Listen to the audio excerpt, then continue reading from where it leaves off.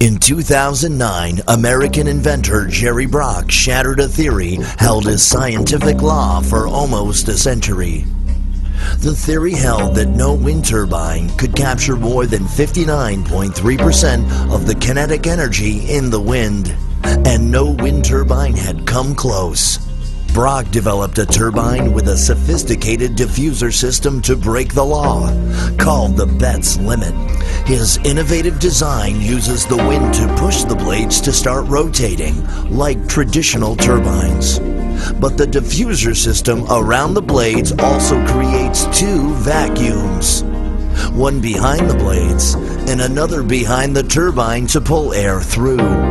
This push and pull technology was proven to exceed the Betz limit.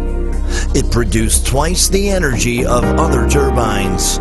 Now Brock's company, WindTamer Corporation, is using this patented technology to take wind power where it hasn't gone before. The efficient technology allows WindTamer turbines to produce energy at lower heights and wind speeds.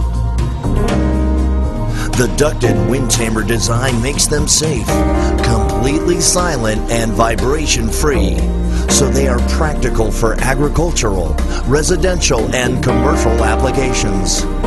WindTamer turbines quietly produce clean energy, won't harm birds, and provide a faster return on investment. They are an energy solution that is truly environmentally, socially, and fiscally responsible. WindTamer, bringing wind power down to earth.